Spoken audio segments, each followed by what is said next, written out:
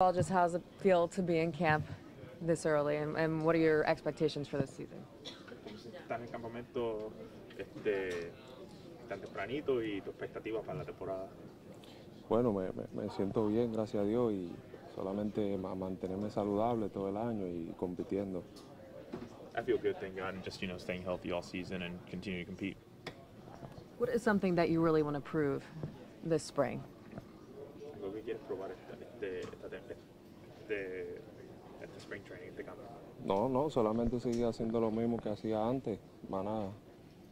Just keep doing what I was doing before, nothing else. And how do you keep doing what you're doing before? Because there was a little bit of a gap. ¿Y cómo puedes hacer el éxito que tenías antes? Porque obviamente tuviste esa racha ahí que no tenía el éxito que te acostumbraste. Bueno, trabajé para eso, el trabajo está ahí, solamente salí ahí y competí, es lo único que tengo que hacer. No, I worked for that, just continue to work and go out there and continue to compete, but the work's there. Do you feel like that you're in the competition for that potential fifth spot in the rotation that's wide open? Que sientes que estás ahí batallando para el quinto abridor. Bueno, yo estoy disponible para lo que el equipo me necesite. Lo importante es mantenerse saludable y compitiendo cada vez que me den el chance.